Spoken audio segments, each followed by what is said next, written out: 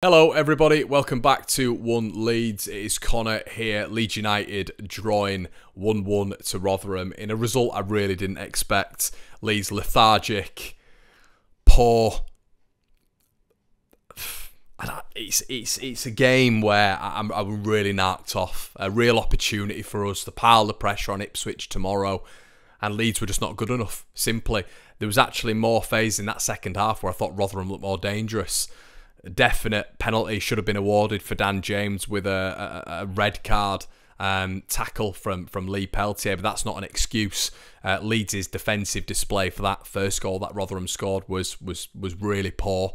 3 tackles missed: Archie, Rodon, Ampadu, and then I'll be honest with you, I thought it was a shot that Elan Melia had to save near post. 2 yards away from his near post, and somehow he doesn't get down to it and save it. Weak, and we've seen that far too often from Elan Melia in his career, not just this season. I thought he should have done a lot better there. I think we missed Byram's tenacity in this game. I thought Firpo looked a little bit out of his depth, which when you're looking at Rotherham away is a slight concern. I know he's coming back into it, but still a slight concern. I thought Cooper saved us, didn't he? A clearance off the line, but on the general balance of play, I think him and Firpo on that left-hand side really don't complement each other well. I thought Cooper looked slow. I thought Firpo's awareness was poor. He was out of position, especially for their first goal. Liam Cooper, I thought when they fancied taking him on 1v1, he wasn't really able to deal with it. And overall, I didn't think the defensive display was that great, to be honest with you. I thought when they counter-attacked, they were able to get little bits out of that defensive display. And I thought, we looked unfit. I thought we looked lethargic, a little bit tired at points, don't get me wrong. I thought Rutter didn't look fit whatsoever, and that's why I was calling for the change when it came to Ian Poveda. And Leeds just didn't look on it. I didn't think there were players showing for the ball in that offensive. We can all talk about defending and all this sort of stuff, which I did during the watch along, which we analysed, me and Gabe, defending. But when your players aren't showing for the ball, especially in that second half, what can you do? What can you do? Because the ball's coming back every single time. You're having Sean Morrison throw-ins every single time. Your offensive players have got to hold the ball up, and if they're not holding the ball up, and if not, they're not creating moments, innovative moments, then the ball's just going to keep coming back, and that's what kept happening. The ball kept coming back. And I'm not saying Rotherham were dominant in the game whatsoever, but we were playing to their game. They were able to play that hoof ball. They were able to play that long ball from the throw-in. And Leeds didn't deserve anything else, in my opinion, out of that game. We really didn't. I thought we were really poor on the night. There was a couple of moments where you look at Kamara. I thought that had to go in. He had to test the keeper, at least. Dan James, when he was through in that first half, had to test the keeper. He was pushed a little bit far wide. Perot in the first minute, ball comes in, header, has to do better. We saw the exact same thing with Perot against Leicester. First couple of minutes, I don't know if he's just getting into the game. Good chance, missed. And once again, I didn't think he was in the game. Perot is a very in and out and moments player. We know that he's not going to be in the game consistently throughout that 90 minutes and affect the game consistently. He's a very inconsistent player when it comes to form over a period of games and 90 minutes where he's very in and out. I thought that the changes from a Daniel Farke perspective were poor. I didn't think he was proactive enough. I think you saw the game state up until the 45 minutes. It was one of those games which was static. There wasn't a lot of movement beyond that midfield for me. I thought the midfield impact lessened throughout the game as well, but there wasn't that much offensive movement. There wasn't that many patterns going on. I thought it was Somerville or bust. We didn't have another game plan, so I'm a little bit like that. Daniel, what we doing here? Is this just players off colour, or was this the plan from the start? And I think when the game's like that on 45 and you're not seeing any change whatsoever, they get a goal. You've got to, if you're not changing it at 45, at least change it at 50. When you're not seeing any change whatsoever, at least change it at 50. And it's not a good result for Leeds. You're going into this weekend, and we're looking at West Brom now, because Leeds have to be nigh on perfect. And I've said multiple times in multiple videos that the season's not going to be won and lost right now. We know that, but you don't want Ipswich, after all this, after all what we've done, and Leicester, of course, all what we've done to claw it down. Leicester losing 2 games. Ipswich going through that faulty period where obviously they had the cup loss and then they drew 2 games. And, it's inconvincing wins every week for Ipswich. Unconvincing, I should say. But for Leeds to claw all that back, and then for a really lacklustre performance. Now, you look at some of the poor teams. that we've performed against, Birmingham, Sheffield Wednesday, QPR, we got the win, but that was dismal as well. Cardiff, I know Cardiff have come into it a little bit this season, but not a great team. And tonight, Stoke, another one. Leeds have to be near perfect this season to catch these two. We know that.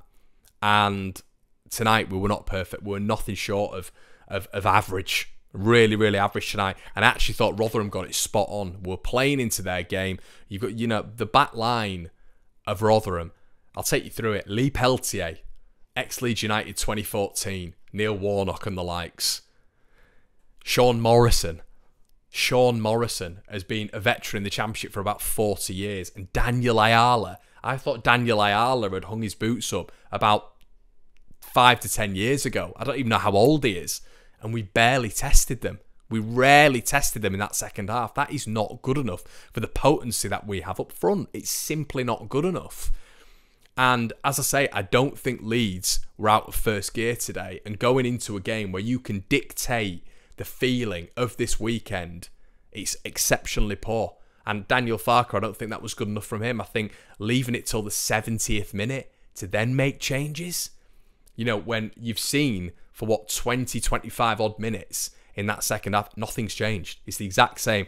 We're passing the ball throughout the back. There's no proactiveness. There's no players stepping forward. I didn't think Joe Rodon did that enough either.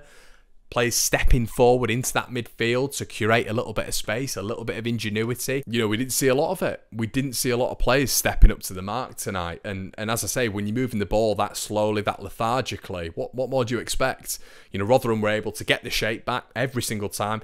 It's basic. You'd see it Saturday, Sunday league. Let them have the ball, lads. They can pass it around the back. We'll just keep our shape and it'll be fine. We'll gobble it up.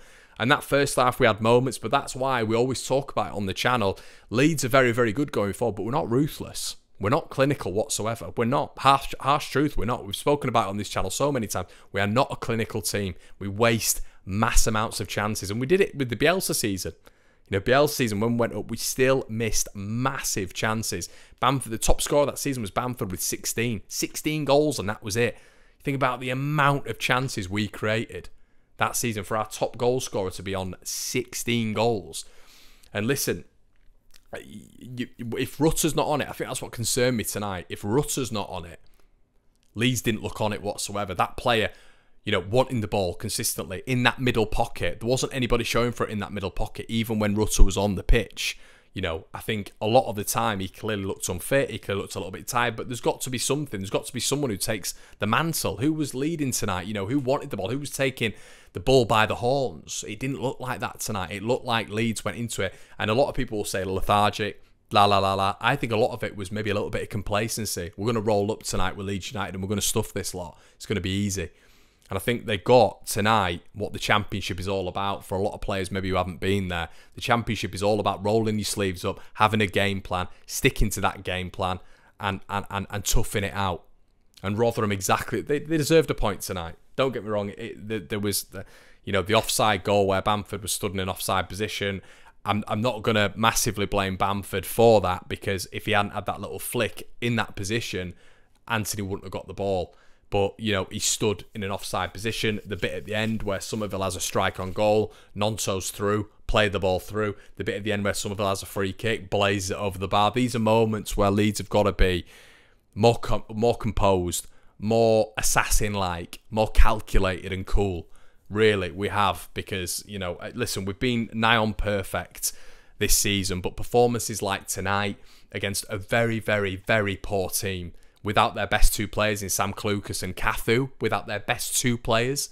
I know we had players missing as well, but this Leeds team had more than enough to cope with what Rotherham had tonight. More than enough. We started playing into their game very, very early on, and we didn't recover. We didn't recover. The goal that we conceded was nothing short of a shambles. The goal we scored was a very, very, very nice goal. And then we didn't get into our rhythm. We didn't get into our rhythm until, the last 5 minutes. And that isn't good enough for a team chasing the top two. We're looking at Ipswich, we're looking at Leicester now this weekend, and we're hoping that they don't take that mantle and run with it now, Really, really disappointed tonight, guys. I'm not going to hide it. I'm not going to sugarcoat it. I've been extremely positive on the channel, but unfortunately, tonight simply wasn't good enough. I'm fascinated to hear your thoughts. Let me know in the comment section below. Rotherham won, Leeds United won.